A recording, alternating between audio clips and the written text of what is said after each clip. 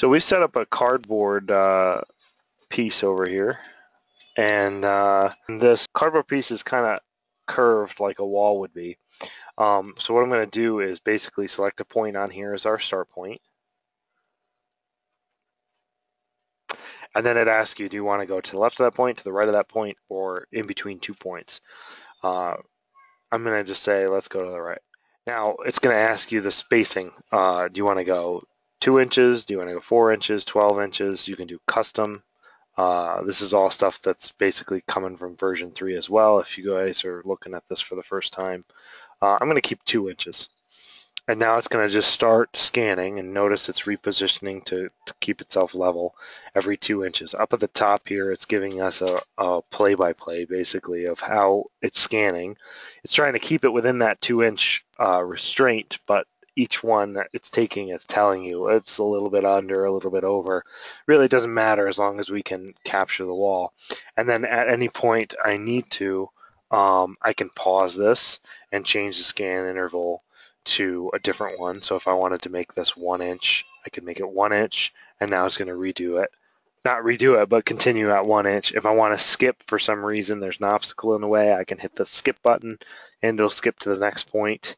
If I want to go back and pause it and change the interval to back to 2 inches, we can do that from here. So very, very easy to change and to do. If I want to pause it and cancel the rest, I can do that. I'm going to have it just keep going a little bit longer.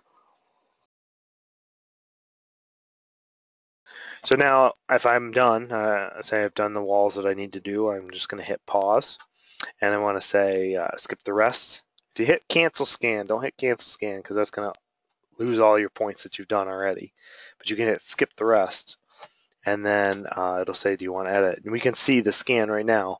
I'm going to say yes, I want to edit it because I want to show you the little help text that comes up. So if you're scanning around a wall and you've done corners, and say you're 2-inch increments, and say the corner is, this point is 1 inch from the corner, this point is 1 inch from the corner, but you still got your 2 inches, it'll allow you to go back and edit that so that you can go and pick that corner point, and it'll add to the scan.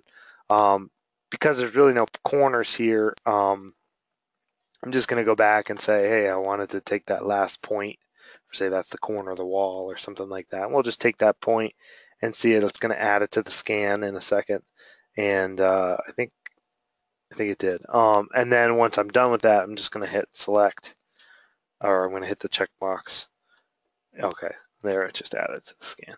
And now there's our scan, and if we rotate this around, we can see it in space of where it's going.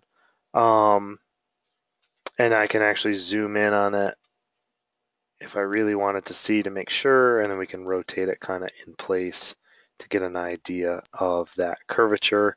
And we can also look at it from a top-down view and zoom in on that to get the profile view of it. Now this is all stuff that you're going to do in AutoCAD as well, but it's kind of nice now that we have this capability. I mean, this is an awesome feature.